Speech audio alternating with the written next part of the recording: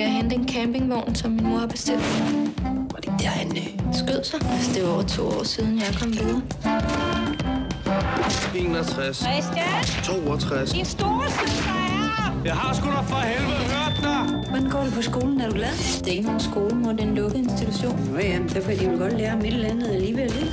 Er du klar? Altså, Connie, får du noget sex en gang imellem? Der er sikkert masser af søde mænd på den der campingplads. Mændene er halvfulde og overvægtige. Ja, dag. Bodil, det er min datter.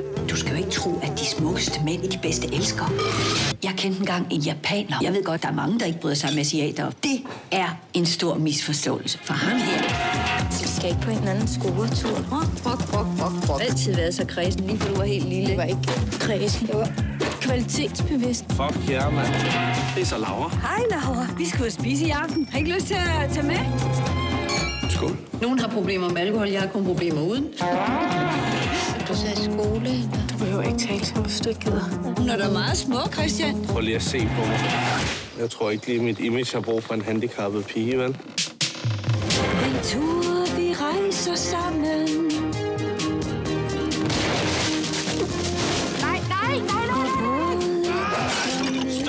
For helvede ikke se, at jeg står her og skal til at slå. Sig mine drømme, syng min melodi. Tag min hånd, min drømmeri. Hold mig tæt, simpelthen fordi det er nok snart forbi. Hvad skal jeg gøre? Det er min familie.